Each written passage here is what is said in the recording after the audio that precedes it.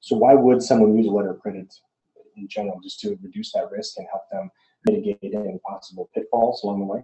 Right. You know, a lot of people think that letters of credit are complicated and time-consuming and expensive, and you know they can be, but we try to make it easier for all of our customers.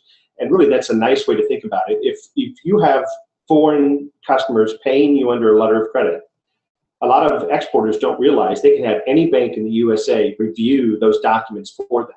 What typically happens is an overseas bank will issue a letter of credit. They'll send it to their partner bank in the United States. Let's say it's JP Morgan Chase or Wells Fargo. And then typically that's in New York. And they will contact the shipper and say, I already have these documents for you. Why don't you just let me review these documents and process them for you? But in reality, that exporter can say, thank you very much. No, I prefer to have my own bank review the documents on my behalf. Please send those to Commerce Bank or whoever you're working with. So. But what we tell them is that you want a bank reviewing the documents on the exporter's behalf, not a bank that is working on the buyer's behalf. Sure. So we can trust. But yeah, buyers and sellers that are unknown to each other, a lot of times will want to use letters of credit, and buyers and sellers whose credit relationship is faltered. You've given someone an open account, you can no longer trust them because of something.